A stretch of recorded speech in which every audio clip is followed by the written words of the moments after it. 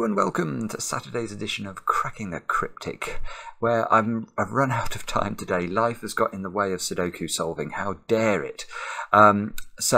Well, what's the story? We're going to do a puzzle by Zmaths, or at least I hope we are. Now, I was meant to do a different puzzle by Zmaths today, but the testers have warned me that that puzzle is an absolute beast, and I've not given myself enough time to do an absolute beast. So I went to Logic Masters Germany and found this puzzle, Potpourri, which has an enormously high rating, 3 stars out of 5 for difficulty. I'm hoping that that means I will be able to do it in some reasonable amount of time, or, God forbid, there might not be a video this evening, which would be a disaster. So, this is the puzzle I'm going to be doing. Now, speaking of Zmaths, we have a nice bonus. If you are a patron of the channel over on Patreon, then in the next couple of days we're going to be publishing a, how to describe it, a series of linked puzzles by Zmaths as a bonus for you guys. It's a very interesting set of Sudokus where you sort of have to work out the rules of what's going on. So look out for that. That's going to be available in the next couple of days. So check it out. I've got nothing else to say about that. Anything else to mention? Not really. Do have a look at the Witness stream if you haven't had a look at that. That was a lot of fun on Thursday night, and I'm hoping to go again on that probably on Tuesday night UK time if life doesn't get in the way of that. So wish me luck with all these things that life's getting in the way of. Right, with all that said, let's get on to Potpourri, and I will read you the rules. We have got normal Sudoku rules apply. Digits on a green line must differ from their neighbours on the line by at least 5. Right, so these green lines are German whispers lines. I understand those. This is good. Digits on a purple line must form a set of consecutive non-repeating digits in any order. So these are Renban lines. How do they work? Well, basically, we've got to decide what goes on them. Let's say it was, I don't know, 3, 5, 6, 4. That would be an absolutely legitimate way to fill the purple line. You can see that 3, 5, 6 and 4 are a set of digits that are consecutive, 3, 4, 5 and 6. So we could fill the purple line with those digits. Digits along an arrow must sum to the digit in that arrow's circle. We've actually only got one circle in the grid, so that means whatever we put in those two squares, let's say that was a 4 and that was a 3, 4 plus 3 equals 7, so that's what we'd have to put in the circle there, and then this arrow would have to also sum to 7. So standard arrow rules, so far standard everything rules. Cells separated by an X must contain digits summing to 10. Okay, so those two squares sum to 10, those two squares sum to 10, and these squares, those squares sum to 10, and those do as well. And cells separated by V must contain digits summing to 5. So same is true for these two. Those sum to 5, and those two sum to 5. So it's a collection, a potpourri, if you like, of very standard rules, but quite a few different variants sort of going on in this puzzle at the same time. Do have a go. The way to play is to click the link under the video as usual. Now I get to play. Let's get cracking. Okay, well, the first thing I'm seeing is that in box 5, look, we have 2 V's. Now, there are only 2 ways of making V, 1 and 4, and 2 and 3. So these squares together form 1, 2, 3, and 4. Which I'm immediately wondering whether this is a high-low colouring puzzle, to be honest. And the reason for that is that I can now see that all of this Z pentomino here are relatively high digits. They're all 5, 6, 7, 8 and 9, which means that this square is a relatively high number, and it means this square can't also be a relatively high number, because if it was, let's make that the minimum it could be, this square cannot be higher than 4. So in fact those two digits are also relatively low. So the question we've got to ask ourselves is this colouring? I made such a boo-boo yesterday. I assumed something was going to be set related, and it wasn't at all, and I wasted about 5 minutes of the video talking. Well, it wasn't gibberish. What I said was true, but it was absolutely useless in terms of solving the puzzle. Let me just think about this for a moment before we indulge ourselves by colouring the grid. I know I don't normally need much of an excuse. German whispers lines are weird. I mean, the thing about a German whispers line, well, there are two things to note about German whispers lines. The first is they can never contain a 5, because if they have a 5 on them, let's try and put a 5 here and think about what we're going to put as the next cell. It has to be 5 different from 5, so it's either a 0 or a 10, or at least 5 different. So it's either 0, a negative number, or a 10 or greater. So it's clearly nonsense. That's why you can't put 5 on the line. Now, the other thing about a German whispers line is therefore it has a sort of parity constraint. It alternates. So those 3 cells are either going to all be highish digits or they're all going to be lowish digits. Because let's imagine that was a 7, for example. Now this square has to be 5 different from 7, so it's going to be a 1 or a 2. And then this square is going to have to be up again. It's going to have to be at least 6 or more, and then that's going to go down again. So the German whispers lines, they oscillate. Now maybe the 5. Aha, yes. Okay, that's rather pretty. Oh, that is really rather pretty. Right, okay, so straight off the bat, it's a hybrid Sudoku, so it's quite strange for it to have embedded within it a classic Sudoku technique, but this is indeed, I think, what we have got embedded in this puzzle. And the way to spot this is to think about 5s in column 1. And if you think about 5s in column 1, you can't put one on a German whispers line, and you can't put one in a 10 domino, because the other digit will have to be 5 as well to make 10, and that won't work. So, where are we going to put 5 in column 1? Boom, boom, boom. Just those 3. I'm not going to go down the squells route again today. Just these 3 cells are going to contain the digits 5. Let's highlight those and see whether that means anything to us. Well, look at column 9. It's identical. It's just been flipped round. So that square, and that square are the only possible positions for 5s in column 9. And immediately our spider senses should be tingling here, because these positions for 5 in those 2 columns are aligning in rows. So we just need to find one more column that has the same constraint, and we have a swordfish. Well, let's have a look at the middle column then. That's got some X's in it, which can't contain a 5. So those are no good. So we're just left with those 3 squares. In fact, the middle square can't contain a 5. I've just thought about that, but never mind about that. Let's complete our swordfish and think about why on earth have I highlighted some cells in orange, and what does it mean? Well, I can see one thing it means, which, right, okay, this is going to be worth explaining, so bear with me. If you are not familiar with swordfishes, this is going to be an epiphany, because this is important. So, the way to understand the implications of swordfishes, I've explained this in so many different ways over the years now, but I think the best way to understand it is to ask facetious questions to get it in your head, I suppose. So I want to ask questions about row 3, row 5 and row 7. And I want to ask how many 5s we're expecting to find in the correct solution to this puzzle in row 3. Now the answer to that, I think we'd all agree, is 1.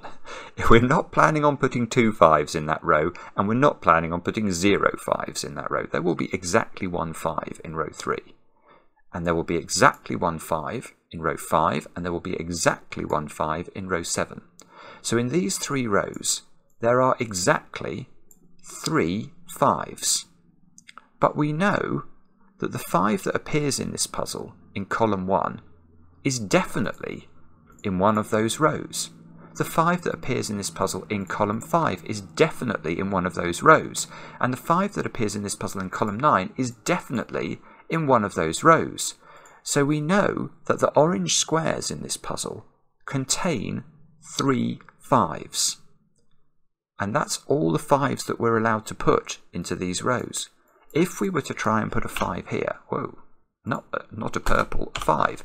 If we try and put a 5 here, we now know that these rows contain 3 5s in the orange squares and 1 5 here. That's 4 5s in 3 rows of a Sudoku, which is nonsense. So That is why this is interesting. Now, why is it also interesting? Well, look at this. This is just beautiful setting, as ever, from ZetaMath. When I was looking at the Logic Masters Germany page, if you look at ZetaMath's most recent 20 puzzles, they are just all extraordinarily highly rated. And it's because of this sort of thing. Look at how this Renban line works now. If we can't put a 5 on a Renban line, a 4-cell Renban line, what does that mean? What does it mean that there is no 5 on this line? Well, it means this line has to either contain 1, 2, 3 and 4, because it has to contain consecutive digits, or it's got to contain 6, 7, 8 and 9. Well, it's already got a 1, 2, 3 or 4 on it. So the rest of the line must be, yep, 1, 2, 3 and 4. And this is now making me think we should be colouring. Although, maybe I've got to leave the swordfish colouring in there as well. Oh, good grief. Right. Yes. This is lovely. This is absolutely lovely. Okay, we should be colouring. I'm now convinced about that. Now, I'm going to have to colour a lot of this grid if I do this, because I'm going to be colouring high and low numbers. So I'm wondering whether I should change my orange, because I think for colour blindness, the best contrasting colours are blue and orange. So I'm going to switch the swordfish colour to something different. I'm trying to think what's going to be the most helpful. Maybe red? I'm not sure if that is the most helpful, but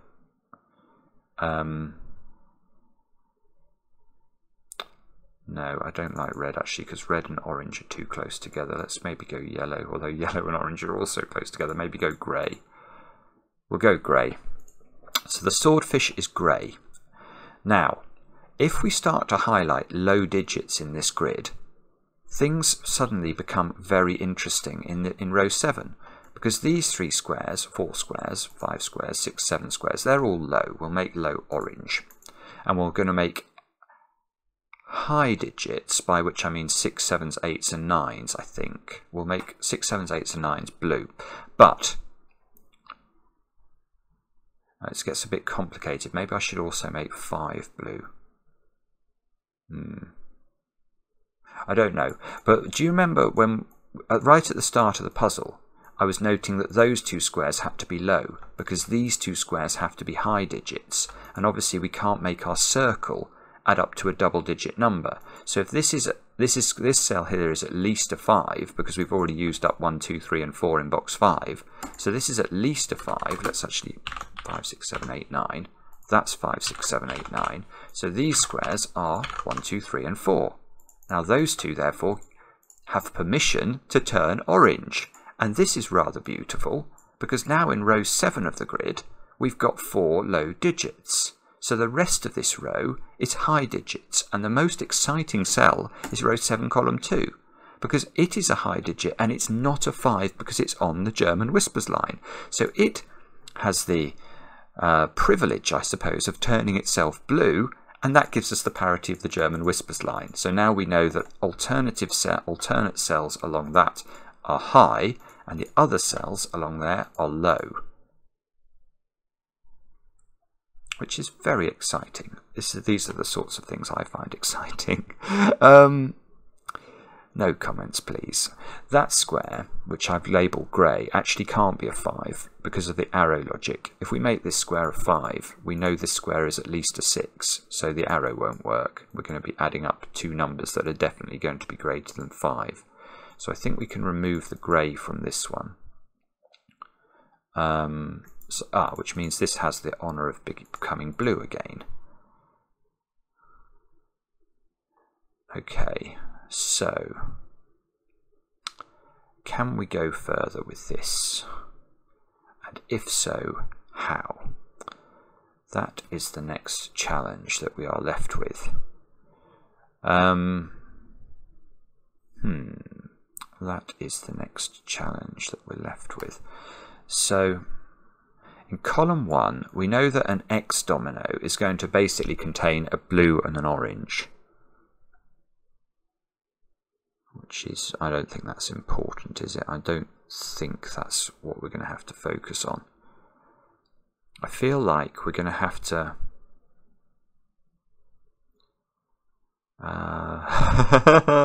we're going to have to do something, and I don't know what that something is. Good grief. Dum dum dum dum dum. Oh, I know one thing that's interesting. Look, if we think about our swordfish now, given I've ruled out 5 from this square, the 5 in row 5 is either in this cell or it's in this cell because of the swordfish, which means that those 2 squares there are definitely blue. And that's rather beautiful. Oh, that's beautiful. That is beautiful. So now I've got 4 blues in row 5. And if I've got 4 blues in row 5, what's this square? This square cannot be blue and cannot be 5, so must be orange. And that gives us the parity of the other German whispers line. This is just sensational. Now, can we keep this going a little bit longer? How have we got? Have we learnt enough? So this is an orange and a blue. Come on, Simon. What do we do now? I don't know. I'm actually wondering whether it might be better to just pencil mark all of the digits, but that feels a bit too much like Goodliffing. And although it is his birthday today, happy birthday, bifurcation wizard, I don't think that means I have to copy his solving style, although he may disagree with that. Let me think. How can we do this? Well, if I've got 4 blues there, and I know that the 5 is in one of those positions, these 2 squares must, of course, therefore be orange, which might be useful. Have we got anything else that we can do? Feel like we're right on the cusp of understanding this puzzle. There must be a 5 in one of those squares in the middle box. This is definitely a 6, 7, 8 or 9. I will reward this one with pencil marking because it's in the arrow cell, so it does feel appropriate. Oh, okay, so I can't put 9 on these arrow cells, or this will add up to at least 10. That means that there's a 9 in one of those 3 squares in box 5. So that means this square has got to be a 6, 7 or an 8. Ah, okay. Let's have a think about that. That cannot be a 6, because this is another thing about German whispers lines. You have to be very careful with 6s and 4s. If you put 6 here, both of those squares have to be 5 different from 6, so there's only one digit that's permissible. They'd have to be double 1, and double 1 won't work in the same box of the Sudoku or in the same column of the Sudoku, so that's not 6. And that's interesting because that bounces back in here, I suppose, and means the 6 in this row. We know these are the 4 high digits, so there must be a 6 there, which means there's no 6s in those squares.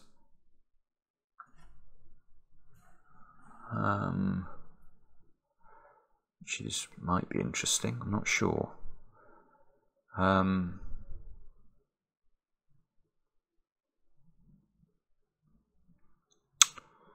Okay.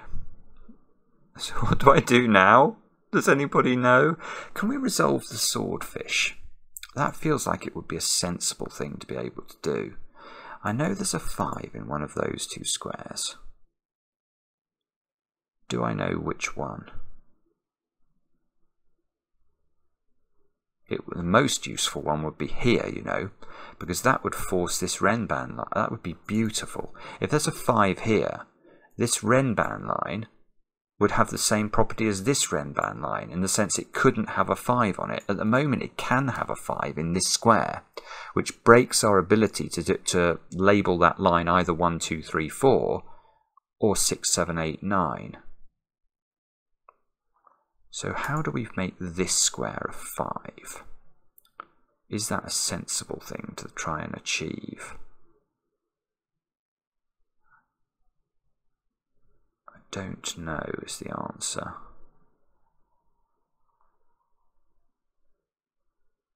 Or have we got... Are we going to be able to do something? I'm just looking at column 9. I'm noticing that I've finished the blues in column 9. Ah, yes, got it. Right, sorry, I've been very slow here. Look at column 9. This domino here at the bottom, we could actually label up like this. It's got one high digit and one low digit in it. So if we look at column 9 carefully, we've got 1, 2, 3, 4 high numbers. Now, if we look at this little square, this square also sees 4 low numbers. So this square cannot be a high number and cannot be a low number and is a 5. Which means these change colour, but we've done our high numbers, so those must be both low numbers. Oh, I see. Oh, this is gorgeous. This is just gorgeous. So now those can't be grey anymore because we've already got our grey cell in row 7. Now, what about this row? We've now got 4 lows and 4 highs, so that cell is a 5, which means that's not a 5. And now we've done it. Now we've done what I was hoping to do. I've now got a 5 here. And why does this matter? Because this obviously this has to be a 5 to complete the swordfish. Remember, we'd locked a 5 into these particular cells. So once we eliminate that one and that one, the only place left for a 5 in column 5 is this square here.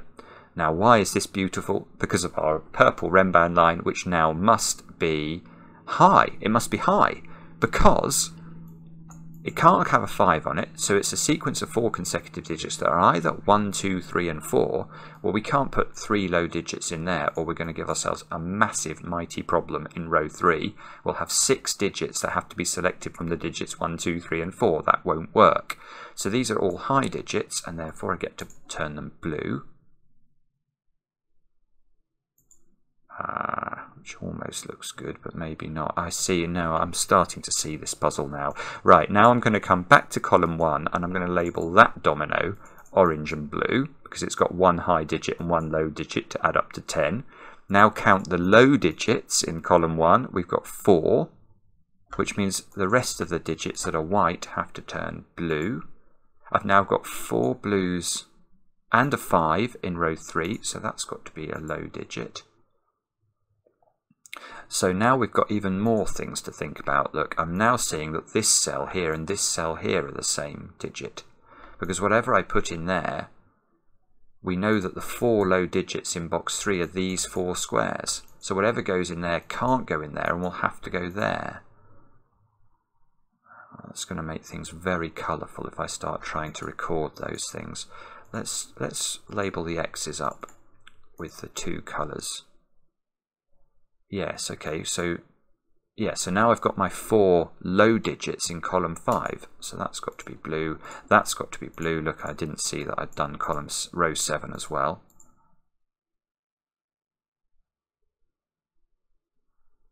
Similar thing here, that cell, whatever's in that cell has to be the same as that cell.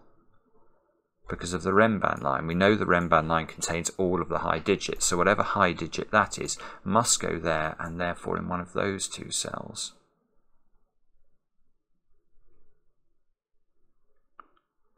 Okay. So, what do we do now? How do we make progress from here? What is it that we've discovered that means... Is it this? Ah, yeah, okay. That one can't be a 6. And why is that? Let's try and make it a 6 and prove why it can't be. Well, if it's a 6, the options for these 2 squares become tricky. I can put a 5 in one of them, but the other one will contain a higher digit than a 6, and therefore it will break. So we can't put a 6 here. And we can't put a 7 there, because Yeah, that's good. That's good. Look, if we do 7, it's the same problem. I can put a 5 in one of those squares. The other one will then have to contain an 8. An 8 is bigger than 7, so that can't be a 7. So this square is 8 or 9. And one of these is a 5. So one of these is a 3 or a 4. Bobbins.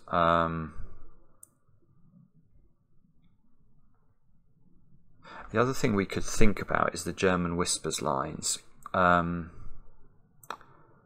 Is there going to be a sort? I'm wondering whether 6s and or 4s are going to be restricted. Although, if they are, perhaps this square is where that will have to happen. No, and that's a low digit, so it's not even seeing anything. No, that's absolute nonsense. Well, this square here is low, and it can't be a 4. Because if it's a 4, you've got to go double 9 into those squares. Same is true of that square, actually. Exactly the same logic.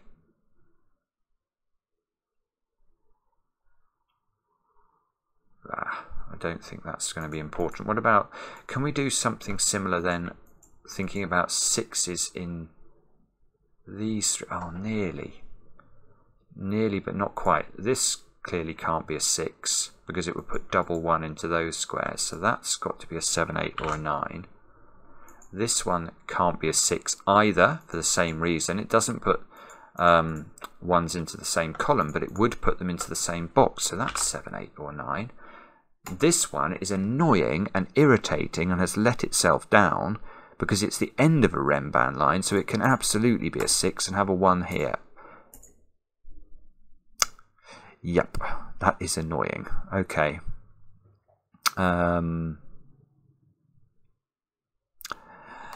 Okay, let's try this Rembrandt line instead. Can we do anything with this? We can say this is 7 or 8. So these squares can't be 4s. They've got to be 1s, 2s or 3s. Ah, okay. No, this is better. Well, what's this got the option of being? Yeah, I should have spotted this much more quickly, actually. I think as soon as we got the 7 on the 8 here, we remove the ability of these squares, or this square in particular, to be a 4.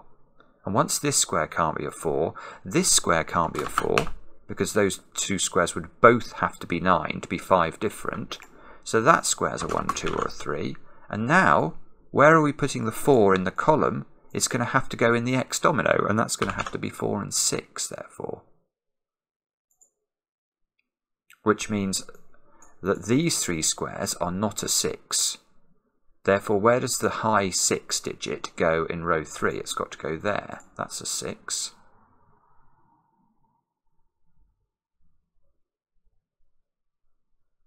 Okay, and now where does the 6 go in this box in the middle? It's not here anymore. We've already worked out it's not in the middle cell, so it must go there.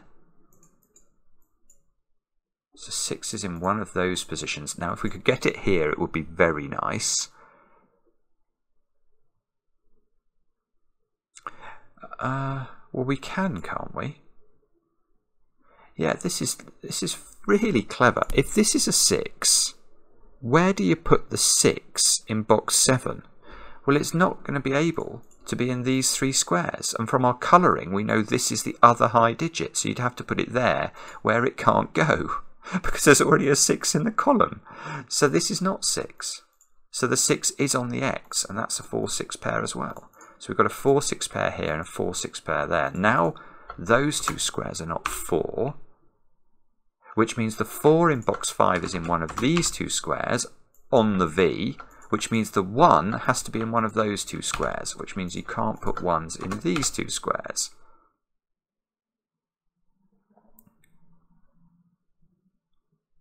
And that might matter. What's that square going to be then? That's C6, so that's a 7, 8 or a 9.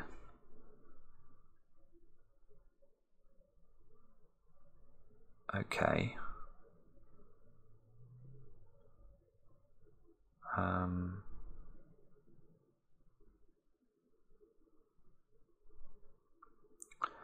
Okay.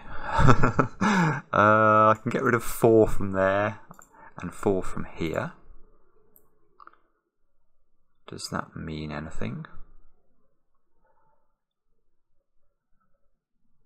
Yeah, maybe. Maybe it does actually. Now let's look at this orange sequence here, because the 4 in row 7 is now in one of those 2 squares, which is, oh, this is gorgeous. This is so intricate and lovely. Now our 4 on the 1, 2, 3, 4 Renban line is in this domino, so it's not there. And if that's not a 4, what does that tell us about what? Well, it tells us this square is a 2 or a 3. So obviously that's got to accompany a 2 or a 3 on its V line, which means this is the 1, 4 pair, and we can place it. That's a 4 and that's a 1, and that's not a 1. Good grief. Okay. Now, yeah, okay, and now I'm going to repeat this trick in reverse. This is a 2 or a 3, which means the 1 on the Renban line is in one of those 3 squares, which means that square is not a 1. So we've got this one down to being a 2 or a 3 on the arrow.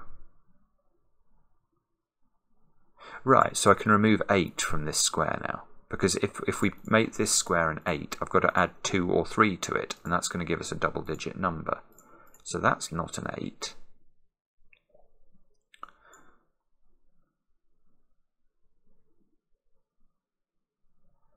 Now, wondering if that means something for this arrow.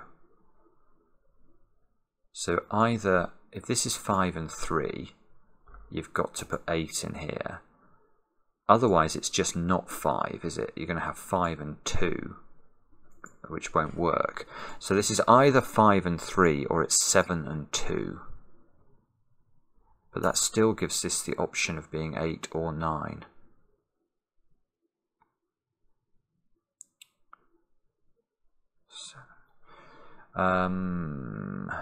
Okay. 5 and 3.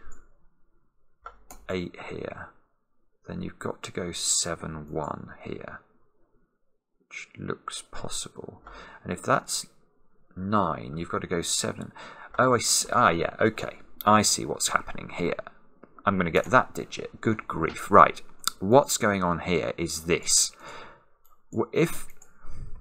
Well, actually, there's another way of thinking about this, which is more straightforward, I think.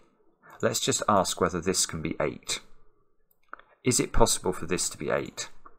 The answer, I think, is no, because once this is 8, or am I wrong about that? No, I'm not wrong. I'm not wrong about that. The reason this can't be 8 is I know one of these two has to be a 5. So now this one has to be a 5, but then this has no possible value, because if this is 8, this needs to be 9, but when this is 5, you can't add 4 to it because the 4 is over here. So this is not 8. So I think that probably is a bit simpler than the way I was about to explain it, which was by looking at the options for these two and figuring out what it meant for this and then what it meant for that, because I'd seen this couldn't be an 8 indirectly via doing that. So yada yada yada. But I think I think hopefully I've made that clear. This square cannot be an 8. So this is 5, 7, which means that's not 7. I've now got an 8, 9 pair in the row, and this square becomes a 7. And a 7 on a German whispers line may not be quite as good as a 6, but it's still quite good in this case, because this can't now be a 3. So that's a 2. Therefore, that's going to give us maybe something, or maybe not. 7 in box 1 has to be in one of those squares.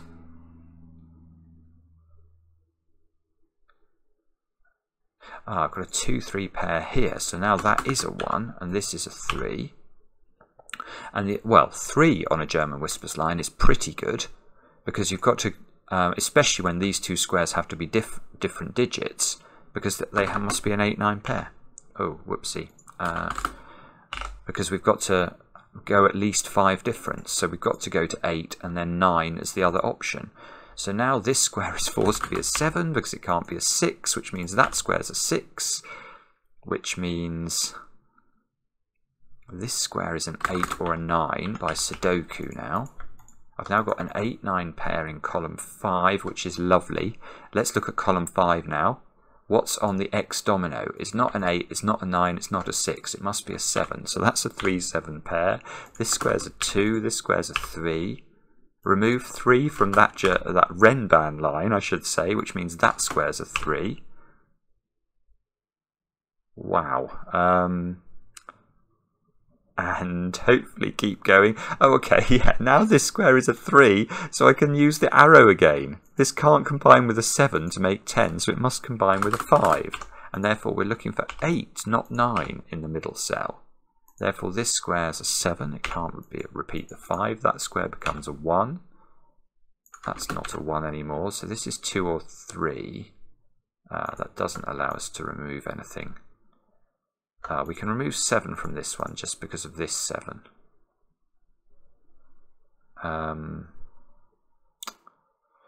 Okay, I'm not sure if we can do more than that. We may be able to. 9 on this little Renban line is now going to have to be in that domino, look. So this square, so that square's forced to be an 8, I think. Because it just can't be a 6 or a 7, and it can't be a 9. So that's an 8.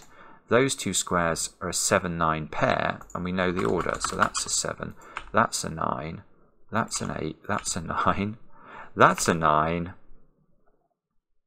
and that square is an 8. This square is not an 8. Good grief. Okay, and I feel like we're actually making... Yeah, that's an 8 by Sudoku. How many 8s have we got? The answer is many 8s. Yes, and where do we put the 8 in box 3? It's going to have to go here now. Doesn't quite give us the 8 look in this box.